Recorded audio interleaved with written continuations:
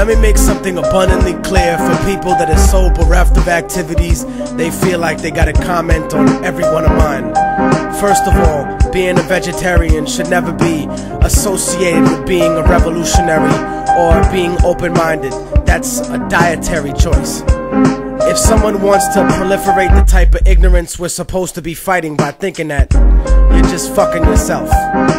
I don't go around promoting beef and poultry, shoving it in people's faces. I don't castigate people for not eating steak sandwiches, and I would never diss someone for being a fucking broccoli head or living off radishes or eating grass with tofu. I like a lot of vegan cuisine, but the illogicality of expecting everyone to adopt your particular idea of what being healthy is just preposterous. I've seen some of you herbivores, and if you want to argue health, y'all need to eat some kind of supplement, cause some of y'all are so skinny that it's disgusting, looking like the only hip-hop motherfuckers on Schindler's List. Being a malnutrition ass got nothing to do with being revolutionary or being on point. I'll be damned if I let somebody else push their agenda on me.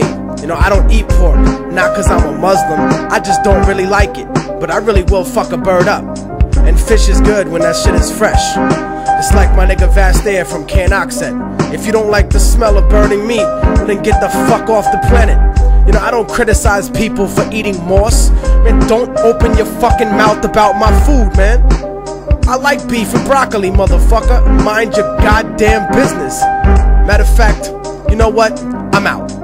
I feel like some arroz con pollo, a banana daiquiri, and a motherfucking bistec apanado.